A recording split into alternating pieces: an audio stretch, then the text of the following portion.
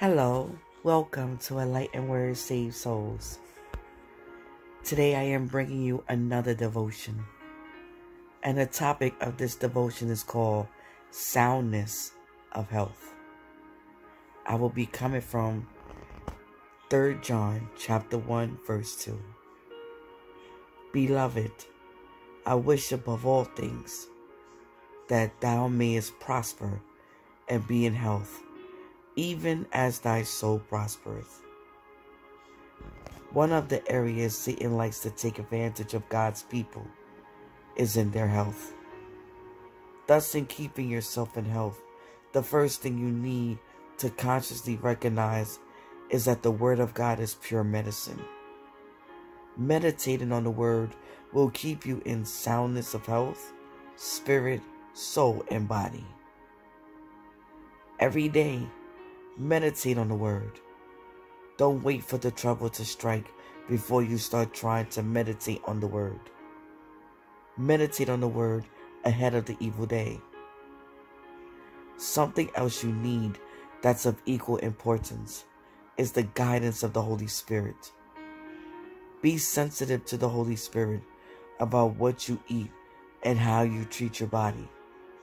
Such things aren't too trivial for Him to give you clear guidance about. Trust Him. He'll teach you how to be wise about food. It's God's will and desire for you to be healthy and strong.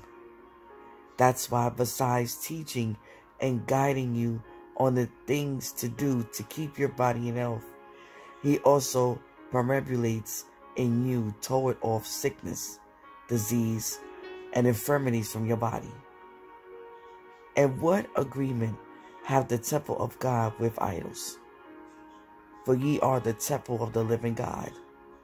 As God has said, I will dwell in them and walk perambulant in them, and I will be their God, and they shall be my people. Praise God. And that's the end of the devotion for today. But here is a little prayer I would like to pray for us all. Dear Heavenly Father, your word is medicine for our body and health to every fiber of our being. We perpetually healthy and strong. And now we pray for your children around the world who are sick in their bodies, that your healing power will surge through them now, healing their bodies and getting rid of the flu, the migraine, the cancer, or any infirmity in their bodies in Jesus' name. Now, before I go, I'm going to extend out an invitation to those that have not received Jesus Christ as their Lord and Savior. In the book of Romans, it says, whoever shall call upon the name of the Lord shall be saved. Jesus died for everyone. He was the ultimate sacrifice, and God rose him on the third day, and he is alive today, sitting on the right-hand side of the Father with all power and victory. Even if you don't see him, but you heard about him. Please pray this prayer after me with faith and belief in your heart.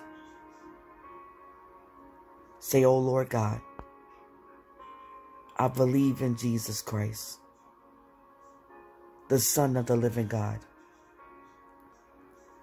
I believe he died on the cross to save my soul. I believe God raised him from the dead, and he is alive today. I confess with my mouth that Jesus Christ is Lord of my life. I receive by faith eternal life into my heart. Thank you, Lord, for saving my soul. I believe I receive eternal life. I am born again. I am a child of God. In Jesus' name." Now, if you said that prayer, believe me in you. God has heard you, and he has answered you, and you are saved. Welcome, welcome, welcome into the kingdom of God. Now you can experience the health and wealth in God, that it is His will for you to be healthy and strong and be wealthy at the same time. Until next time, have a wonderful and blessed day.